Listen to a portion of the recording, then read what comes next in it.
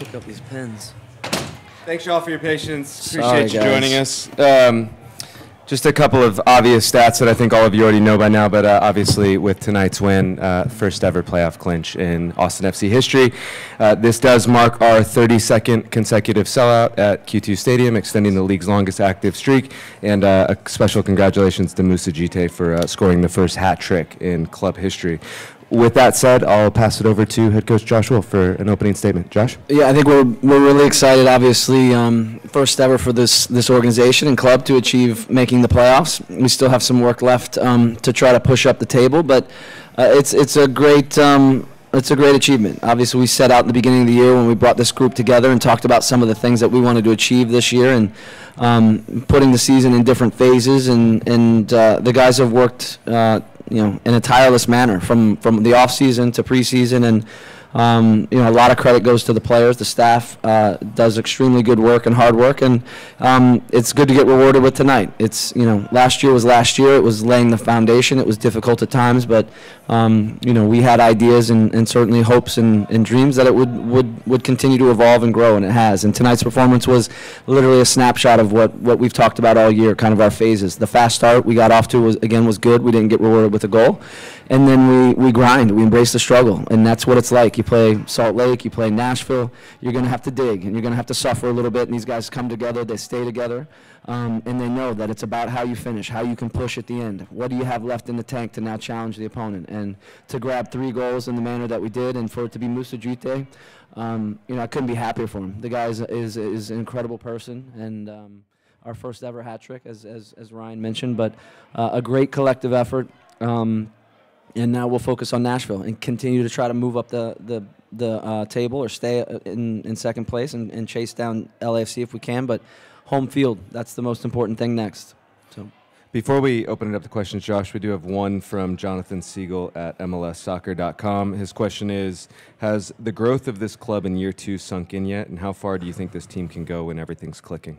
It's hard to enjoy it. I'd say for me as a person, that's the most challenging thing, is to enjoy the progress and certainly the success of this team. It has been there. It's been quite strong from the get-go this year. There's still more growth. I think tonight you're playing a team that changes structure and throws a lot at you and is difficult. And you have 11 Pablo Mastroiannis running around there competing, and then they made it difficult. They really did. They made it tough. And you gotta face that and cruise through it and try to be in a better space in the second half. And we talked about some things that have. There were, for me, a real clear opportunity for Moussa to come into this game, reflecting on when we played them last year in a very similar structure in his utilization. So the team is growing. The team has evolved. The players have taken on more information, but they also are very comfortable with what we started with last year, and we've expanded on that. We've added players. We've had highs and lows. So all of that plays into what we have today. And we're hopeful we can get in the playoffs and make a run. We're just like every other team, but the more we can finish in second place or first place that you can ensure playing in front of these fans and getting this boost, the better your chances are of whoever is here. We've shown that. We can beat anybody in this league, and we're quite comfortable being in Q2 and certainly pushing the intensity, pushing the game, and next game is against Nashville, and it's an important one. It's a little bit of revenge that we need to come with, and make an impact in that game.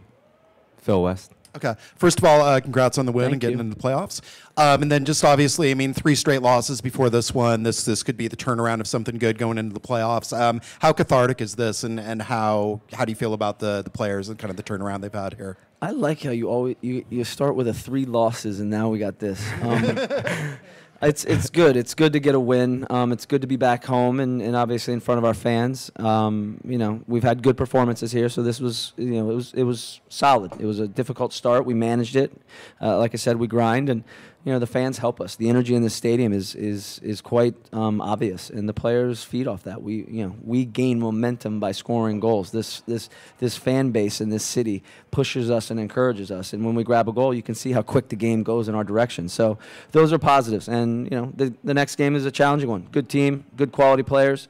But certainly we have a ways to hurt them, and they're a resilient bunch as well. So we will freshen up, as I say, and get ready for that game on Saturday. Yeah, and obviously bringing Djitté into the game, genius move. What in the game made you see that you could bring him in and that he would make this kind of difference? Yeah, they're 1-for-1. They were in a 3-4-1-2. They were high pressing. They were 1-for-1 all over the field. That's not what we expected. So it took us a little while to find our feet in the first half. And there were some opportunities. We still created some situations. We've played against this structure before, but Musa has a physicality that there's not a player on their team that can deal with Musa individually on a 1v1. So I wanted to give it some time in the second half, but I had my mind pretty clearly made up. I went quickly to get the subs in and make an impact with a few things. Obviously speed, but power, and again, it's about pushing the tempo. There's 11 guys on that field. There's probably like 8 guys for Salt Lake that don't usually get significant minutes. It's going to take a toll. It's going to take a toll. So keep pushing. Keep obviously we want to put our imprint on the game, but bringing in Musa, his physicality is different. It's noticeably different. So I'm really happy for him. Chris? Yeah, with Musa, that's what I was going to ask, is what made him the choice, and you just kind of laid that out. But also, what have you seen from him the last few weeks? Obviously, we saw some passion from him with the red card a couple weeks ago. But what have you seen from him working his way in, getting an opportunity like this? It's challenging. I mean, Musa's been here. He doesn't speak English that well. He's learned a bit. He's probably learned more Spanish than he has English with our group. And he's had a baby recently that he hasn't seen. He lost a brother and a grandfather this year. I mean, it's been a tough year. I mean, when we talk about what our roots are about and the adversity that you face as a soccer player, we're talking about bigger things. And he's hung in there. And, most importantly, he stayed committed and connected to this group. The group has stayed committed and connected to him. There's good relationships with him off the field. But when he comes in, he knows what he can do. I mean, in training, he does this type of stuff all the time. He is impossible to deal with. And, the opportunities have been challenging. Times, we have to make, decisions on roster and certainly numbers. And, there's a lot that goes into that. But I was so happy for him to be able to come in and contribute. And, much deserved. He's shown, certainly why we had such good interest in him and hopes for him. And as he grows into this experience, I think, we're hopeful he can continue to have success. And then Emiliano's first start, just curious on your thoughts and what you saw over the course of his 60. Yeah, I mean, I think it was moments of, certainly some quality, and like anyone that's coming to you mid-season, it's challenging. I mean, it's going to be tough to get up to speed. This team's high pressing. It's 1-for-1. So the picture that we were presenting, in discussing what the opponent was going to be changes a little bit. It doesn't matter. I mean, he's a technically good player, and he will continue to help us and make us better as he gets more comfortable. But the guys pushed, and what I loved was, again, the calm and certainly the intensity that we were able to come into the second half with and build momentum. And that's a sign, obviously, of a good team, a mature team that's not too rattled by the difficulties of the first half. So Emiliano will continue to get better as he gets more comfortable with all of us. Arch? Josh, congratulations. Thank you. Emiliano, following up on that point, he had a really big defensive play, I think, about minute 55, minute 56, comes back in defense with Diego Lunas right in on goal with Stuber. He makes that big block, that big intervention. Did the energy change on the bench right there? Did that kind of, give you guys a little bit of a lift after kind of scuffling at the end of the first half and everything? Yeah, I mean, to give us energy, I don't know, but it's a testament to his responsibility. He's a very, very smart player. When we talk about the game and we review video, he's actually saying things before we actually step into that space and kind of detail it. So he's very alert and very aware. Onboarding him is going to take a little time. He's coming here late in the certainly late in our season where we're up and running, but his energy and his interest obviously is key for us. We have a number of wingers now that can contribute. Diego Fagundes has 2 more assists tonight. His contribution has been fantastic. Ethan, again, comes in and gives us a nice burst and a bump in the outside position off the crossbar. Obviously Musa deals with it well, but the collective and this group to stay committed and connected to each other is quite important. So, did it give us a little momentum? Possibly. Coach, congratulations on the win and clinching the playoffs. Thank you. First half seemed to be challenging a bit. I know the substitutions in the second half, that was a big boost, but was there something during halftime, was something said, something done, something, because it did seem even before the substitutions, the team came out more energized, almost more aggressive. I think so. I think there's a couple things that happen. Again, this this structure that they came in with was not the structure they played with recently, 4, 5, 6, 7 games. They used the same structure last year against us. It's very aggressive. You know, they had a lot of fresh legs, so they wanted to come out and press us and make it difficult, which they did. So there's that challenge. And when you're 1-for-1 all over the field, it's difficult. Emiliano, Diego, and Maxi, you know, in 1v1s with their opponents, it's going to be challenging. But there are other ways to challenge their back line and then now give other players time and space. Sebastian right away moved higher in the second half to ask a question of Herrera, which held him a little bit more, that gave Diego more space. So when we see that, and we're talking about it in the first half, we have video that when we come in at halftime, we can help paint a very clear picture of how we want to go out into these next 5-10 minutes and a little, you know, have an adjustment that can ask different questions and challenge the opponent. So I think that started. And then as we introduced other players, they bring different qualities that we were just able to punish them with. And, you know, the contributions of Emiliano to help prevent a goal, you know, could lift us. But now once we grabbed a goal, I think it was one-way traffic. And then it was just a matter of finishing them off. And on top of everything, you got a clean sheet Yeah. tonight. I mean, I know those are Yeah. hard to come by. They are. But just That's our talk eighth about one this year. That's our 8th one. But talk about the defensive efforts for the club tonight. It was good, and yeah, I missed that in talking to the guys afterwards. But a clean sheet.